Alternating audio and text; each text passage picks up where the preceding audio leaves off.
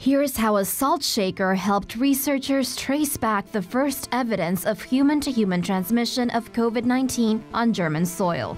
According to a report from Euractiv in collaboration with Reuters, Germany's patient zero was a Chinese woman working at the Shanghai branch of Webasto Group, a German car parts supplier. The woman's parents visited her from Wuhan before she left for Germany to attend meetings at the company's headquarters. In order to trace back the origin of the spread, doctors looked into the records of staff meetings and interviewed employees. Through the information they gathered, they found that the first German person infected by the Chinese woman was sitting next to her during a meeting on January 20th. Evidence showed that the fourth person to be infected, or case number 4, had been in regular contact with the Chinese woman.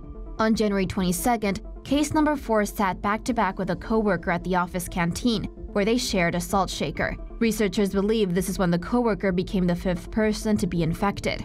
If you're asking yourself, how could doctors possibly have recorded the exact moment in which a salt shaker became suspect number 1 in the spread of the coronavirus?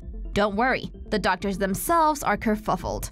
Clemens Wedner, the doctor who treated patients that got infected through this cluster, told Reuters, quote, "It was a stroke of luck.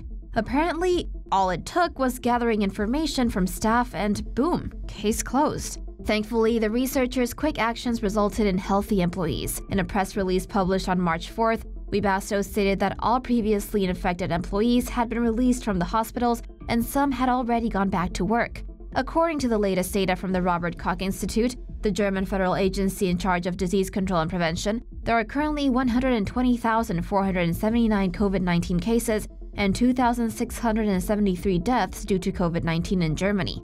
Around 60,300 people have recovered from the viral disease.